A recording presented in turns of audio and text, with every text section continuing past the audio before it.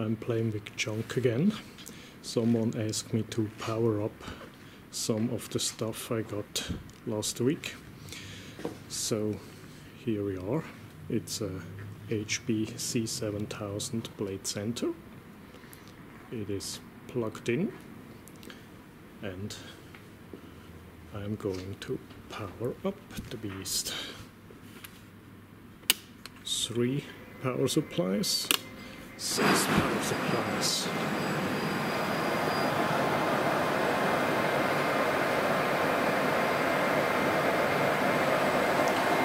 The servers are not inserted yet. I wait until I configure the onboard administrator.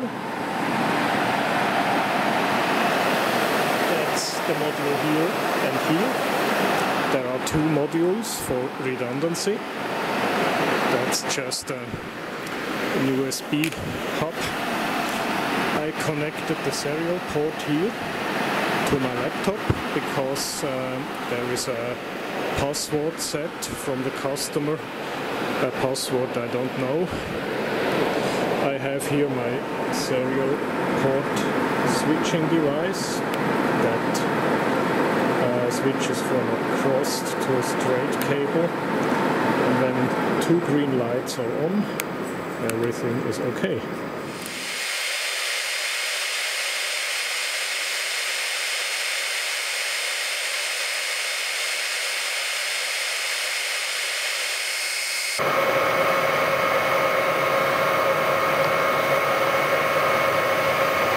Okay, everything is green, servers are not installed yet. We have here 6 power supplies, each one hot pluggable and extra long. They have 2200 or 2400 watts, depending on the model.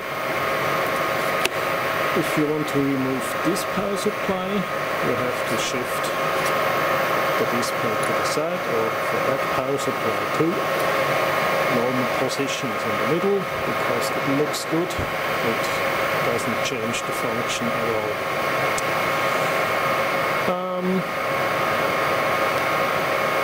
We have enclosure settings here.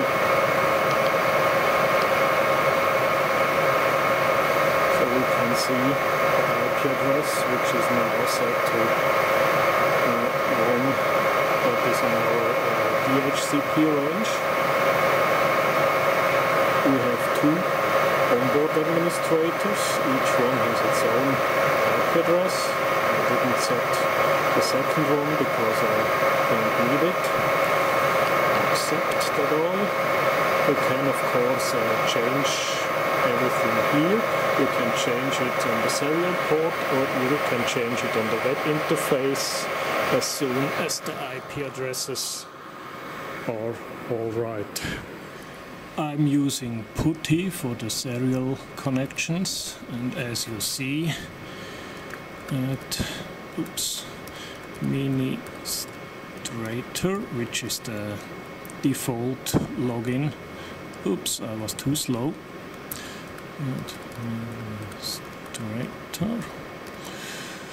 And of course I don't know the password, so what I have to do now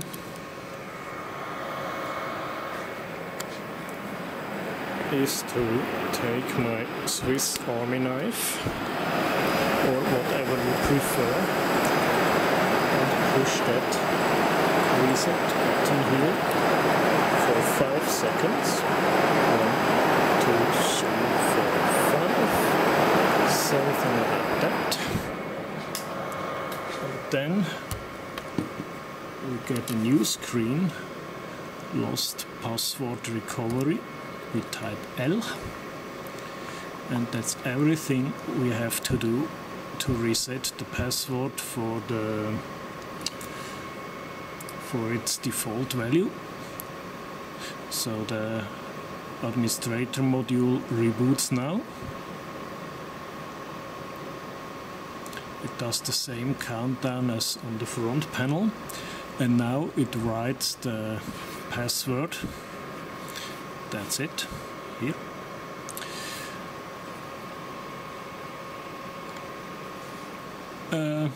we can note that down, and after the first login we can change that to whatever we like.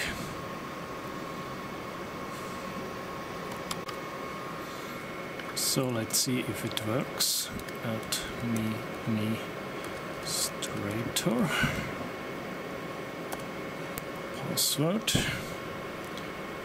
8WC2NPAS, all in big letters as it is written above, and we're in. Show what? Show all. Okay, show all. That's a lot of text, but you can store that, print it, whatever. There's the whole setup. That's not that interesting. Oops, I can't stop it with Ctrl-C. Okay, we let that run, and then we change to the web interface.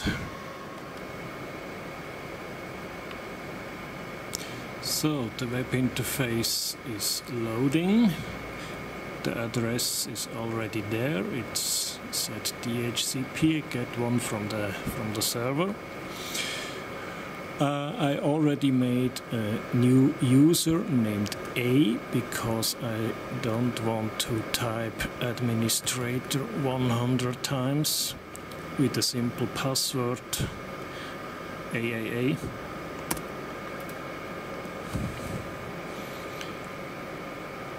So, and that's what it looks like when it's loading.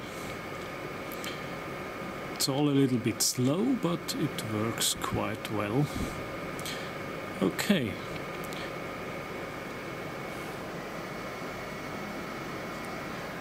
Now you see the front of the Blade Center with the power supplies. You see the back with the fans, power connectors, Ethernet switches and the onboard administrator modules. And now I start to connect the blades.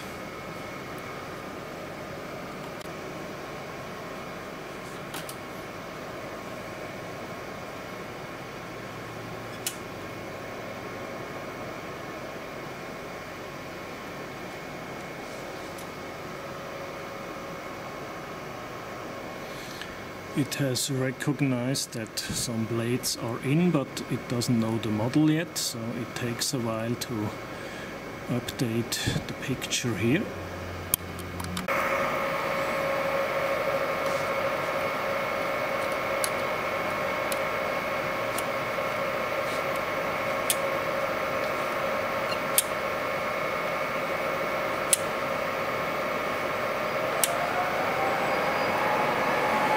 You hear the first two blades have turned on.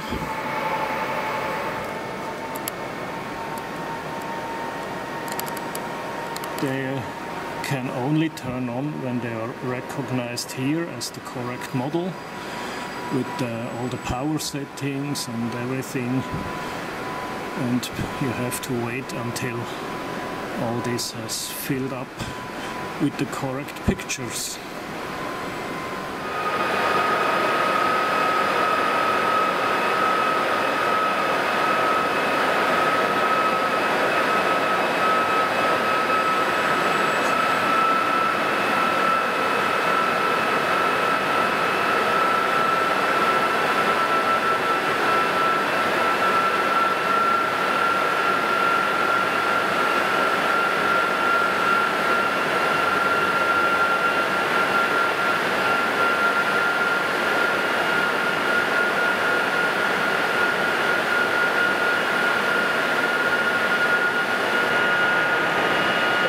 A lot of air blowing through these machines, you can hear it.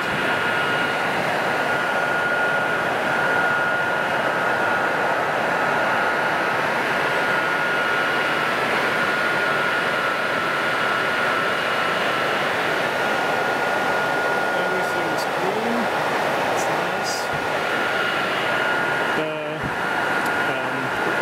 here are, the first one is health, so if this is green, everything is okay.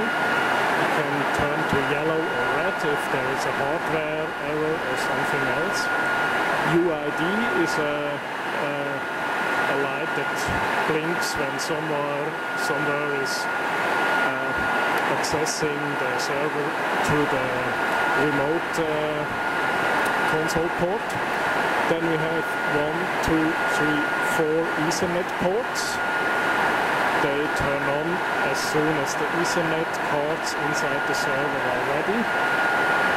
They all have link, so it's a link light. These links go to the two Ethernet switches here. They have 16 ports inside and 4 ports outside here. So it's in total a 20 port switch, and that's another 20 port switch. It has 2 ports, or it has 1 port per server shelf, but we have here servers that use 2 shelves, so this is a double size or a full size blade, and therefore we have at least 2 Ethernet connections per server to one switch and to the other switch. We could install more switches, and if more Ethernet connections are necessary.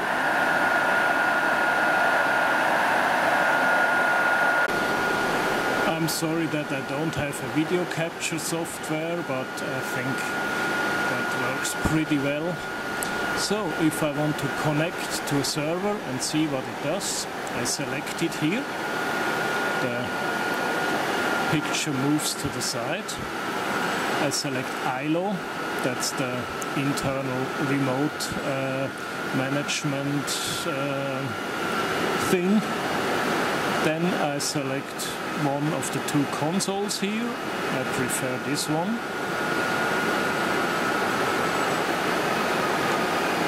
Yes, it's totally unsafe to do that, but I do it anyway. It's a lot of Java stuff around, it's a little bit annoying sometimes.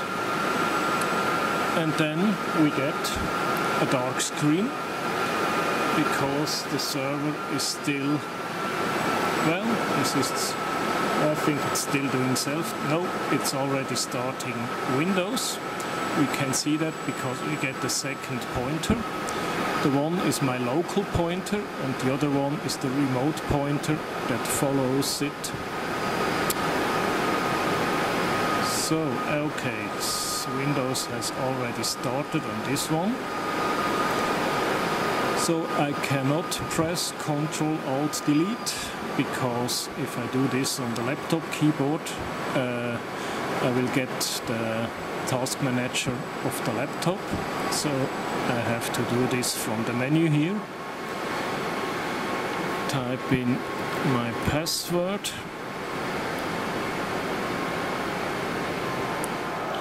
There are different ways to access the blades. One is to connect VGA monitor directly to the onboard administrator, keyboard and mouse. You need a hub because we only have one USB port, but that's not a problem. Then we press print screen and we get a menu. That's the 8 servers. I call them Win1 up to Win8. That's the Windows server name. I can select one of them. For example, blade number 2. The negative side here is it takes a while to connect, because everything goes via the ILO module. So sorry, Ctrl-Alt-Delete with the camera in the fingers is not very easy.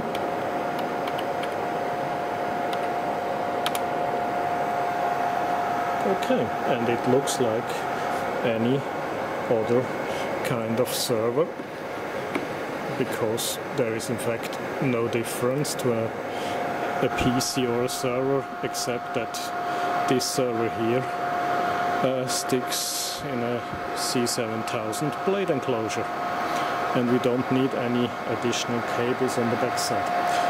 Now we have here two blinking blue lights. That's the server on the local screen here. That's the server I'm on with the laptop. So if I log out from that, if I close the application here,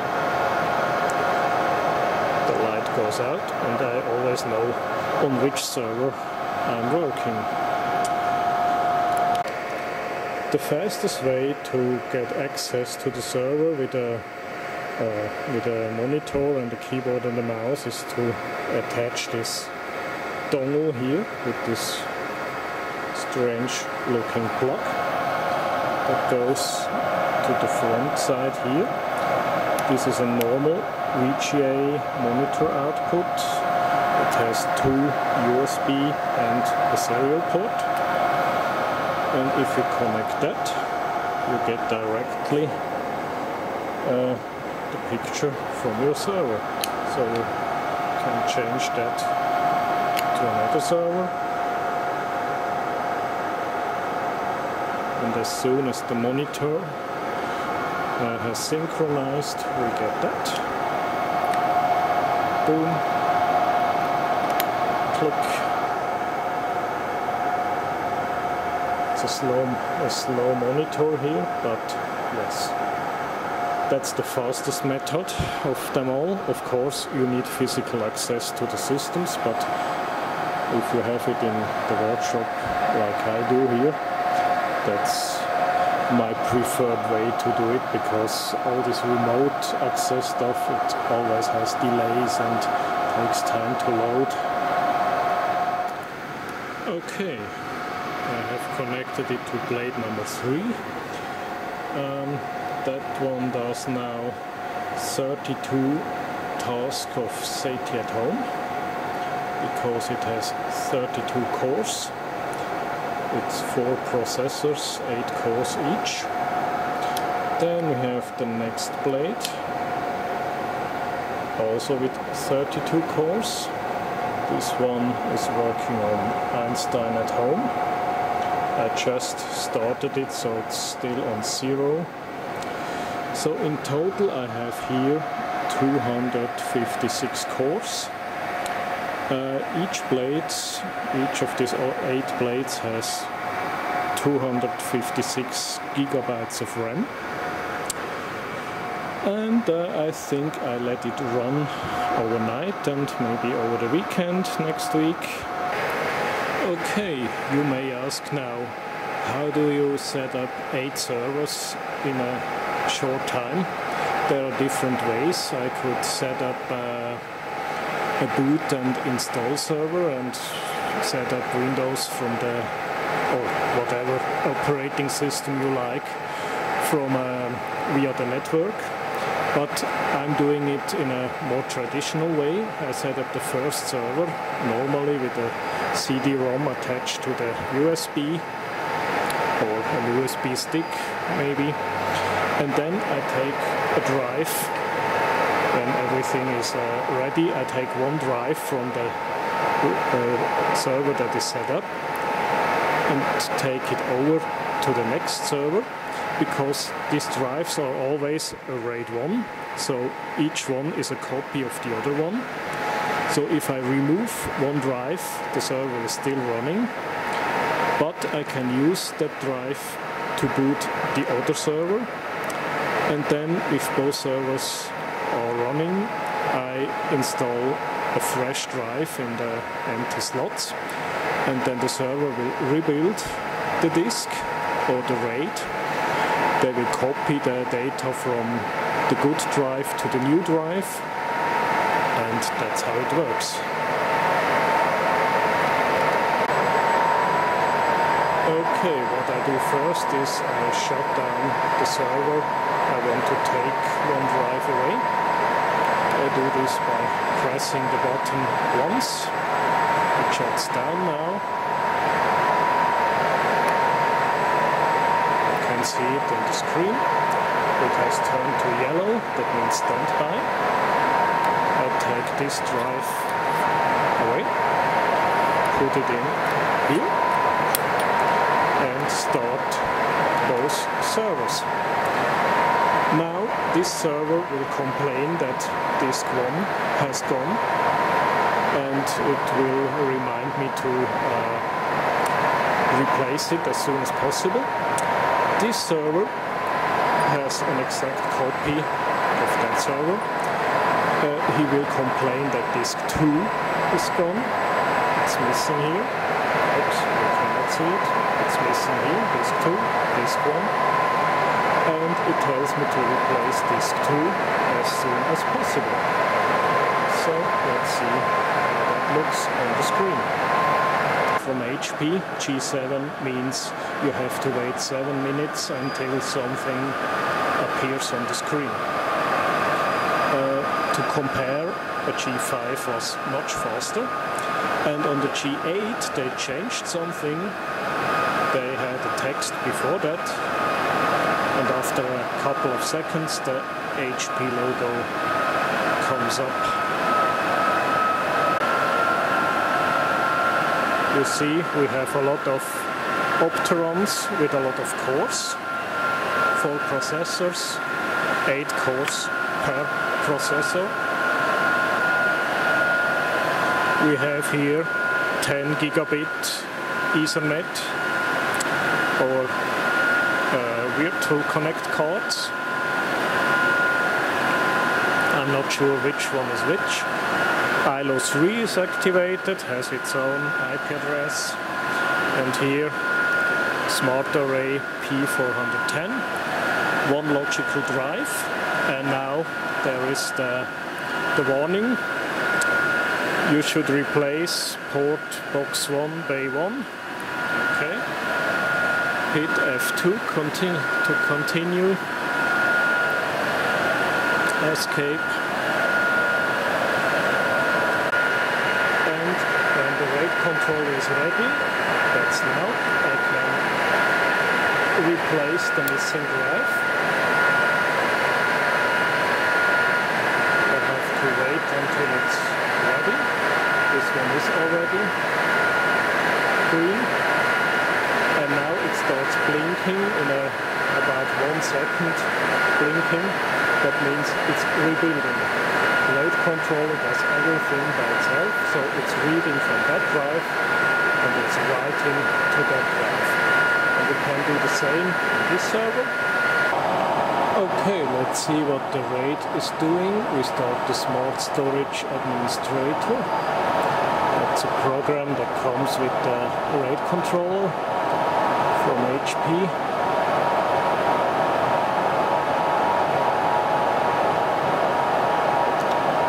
We have a P410 here, and it tells me it has 26% is already copied. Let's refresh that. 27% here. So when this number goes to 100, then we are ready. We can remove again a disk and do the same game again. Okay, what is Blake doing? SETI at home. Okay. What is the task manager saying? It says 32 cores. They are not on 100%. I'm not sure why, because maybe I have to wait until everything has until enough tasks are loaded, or well, at least we go to 83, 86%. Yeah, it's almost It's climbing, it's going back. Okay, it does a little bit what it wants, but it does something. That's what I want. Let's have a look at the power consumption of this blade center. We have here power and thermal. We are using now, that's not the present power, that's the power that we could draw in maximum. The question is, how much do we have actually? System state is okay. Okay, maybe we are burning right now 4,390 watts. Is that true? Is that the right number? Present power? No, power allocated, power available. Okay, that's the number, 4,390 watts. That's what we are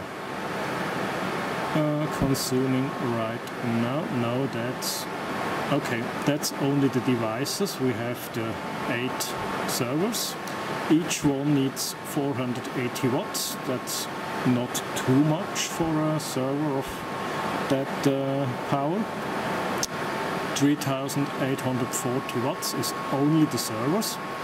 But of course we have fans, we have switches, they also draw 50 watts.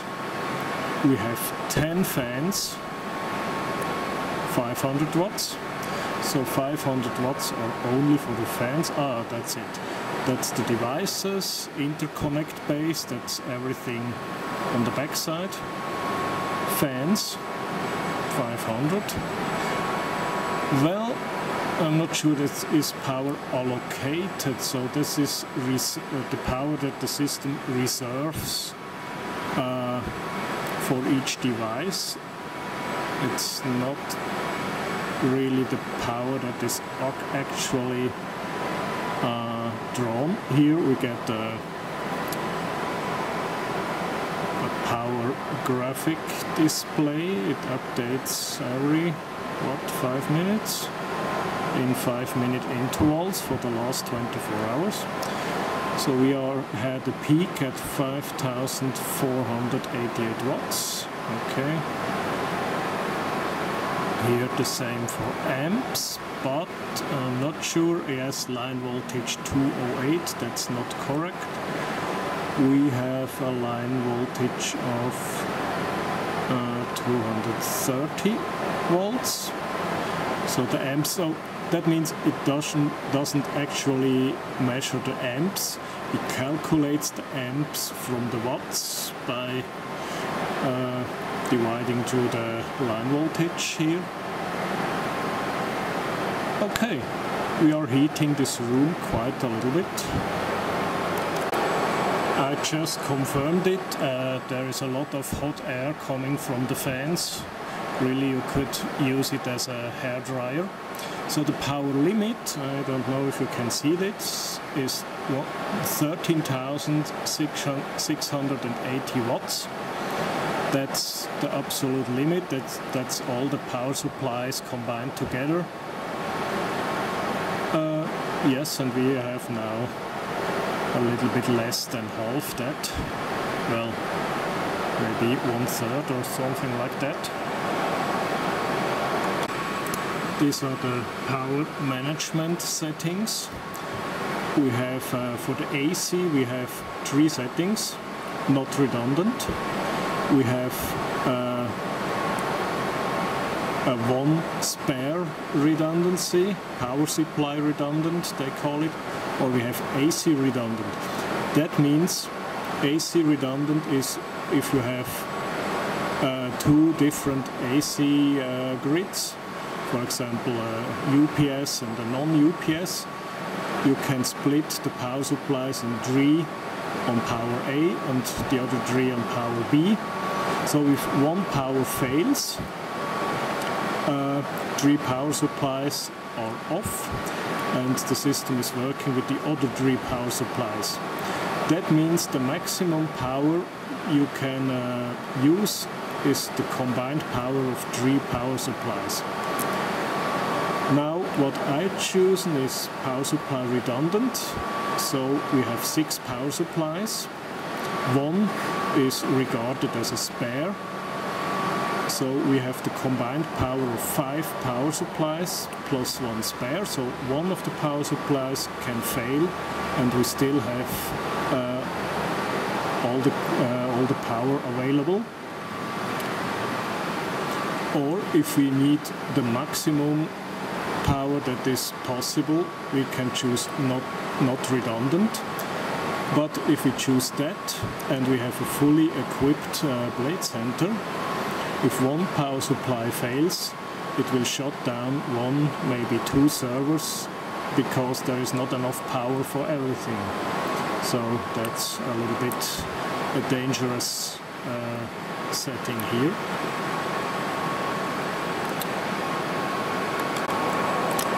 We have some other features here that are a bit unusual, maybe for the normal PC user. We have a dynamic power cap. That means we can set a limit. For example, if we have a weak mains network here, not here, but maybe somewhere else, you can set a limit, a power limit here, so the enclosure does not draw more power than what you set here. I have it at not set at the moment. Power cap means if for some reason you install more blades or something, you can set a limit, and if this limit is reached, the servers will dynamically reduce the CPU speed and maybe switch off some cores, but they are still running. On the power limit, if you want to install an additional server, it just says, sorry, limit is reached, I cannot accept an additional server. That's the difference. Here you can power up all the servers, but maybe at a lower speed, and here, depending on the setting, you can probably just install 4, 5, 6 servers and then that's it. That's a screen from the power subsystem. You can see the actual power that is drawn from each power supply. Total is here. That's the maximum capability. We have 2 250 power supplies in here. There are stronger ones, 2 400 watts. Not a big difference, but some 100 watts more. And you can watch every single power supply, what it does, is it okay, how much power it delivers, serial number, part number, in case you have to replace one. Then the thermal subsystem. We have 10 fans. They are working at 50, 60, somewhat %. We see what kind of fan it is it okay?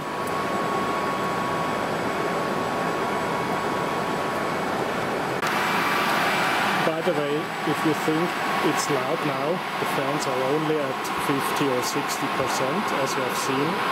But what happens if I remove one? Or maybe 2. It always takes a while until the system, now it's going full speed. Maybe I should remove another one. If I remove too many, the system will start to shut down servers, so I don't want to risk that. I still have the feeling it's not at full speed. Let's see what happens now.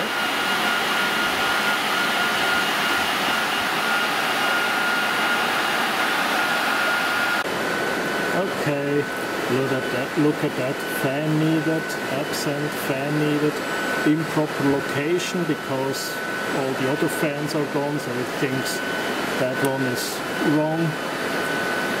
All kind of yellow lights, red dots, everything not good. Let me refresh that.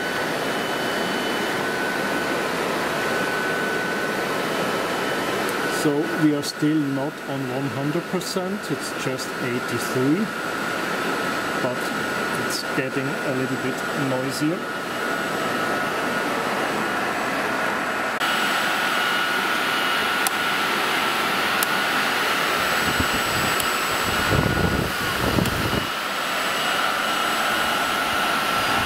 Everything is green again. You can hear the fans are equalizing, they're coming down in speed. Yeah, it gets a little bit more silent. Silence is relative around these things. Okay.